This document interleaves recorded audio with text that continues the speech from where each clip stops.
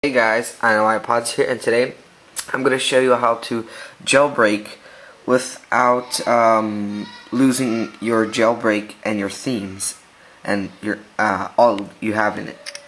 So you just want to hook up and make sure it's a 2G and it's all synced up. After that, you can minimize iTunes. And just gonna show you this that is still jailbroken. My Cydia app just won't go. It just crashes, as you guys see. So I'm gonna restore here.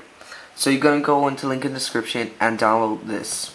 It's a zip file. Just open that up,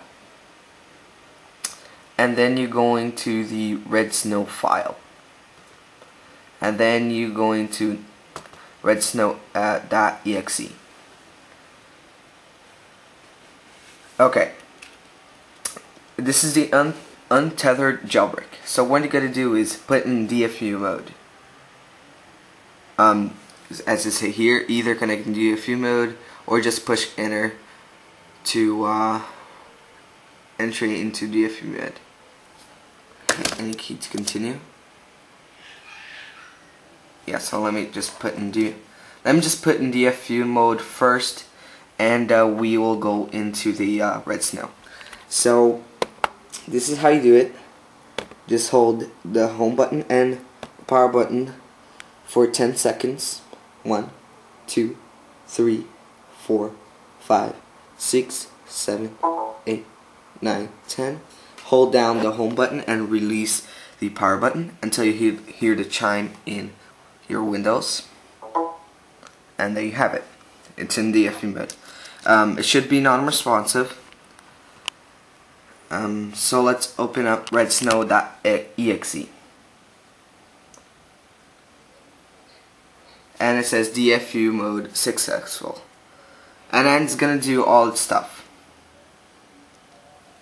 Right there. And it should flash a few times. And it should do this. Downloading jailbreak data. And guys, sorry if you guys are hearing that. That's my brother crying. Okay, there you have it. Jailbroken data.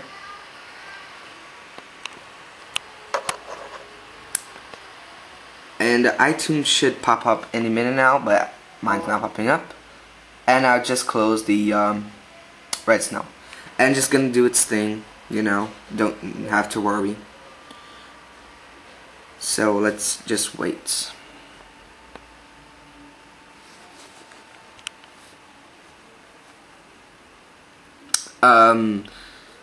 This I actually watched the Will DTA video. It's the same thing, but if you go into my link in the description, you guys could download this file, no problems. My iPod was non-responsive. Then I tried it out, and it's working now. So the next video I'm gonna make is the cut, copy, and paste for the iPhone and iPod Touch 2G. As you guys have seen, is this a version of QuickPwn. They just need to update QuickPwn and put this little program. It's redsnow.exe. Now it's flashing the NOR. And then let's open up README text, and this is what it says. Red Snow, this is a release only for the iPod Touch 2G. Versions are available for Windows, Linux, and Mac, so it's not available for Ubuntu. Instructions and yada yada yada.